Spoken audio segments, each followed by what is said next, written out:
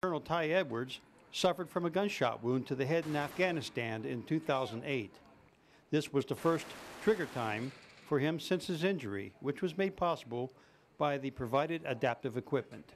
Down here 4 years since I fired a weapon, and I wanted to see if I could still do it. I mean, with a brain injury, loud noises startled me, and so I just took a little getting used to at first. But I mean, within about 10 or 15 minutes, I mean, I was good to go. I mean, except for positioning the weapon and stuff like that. But it was awesome.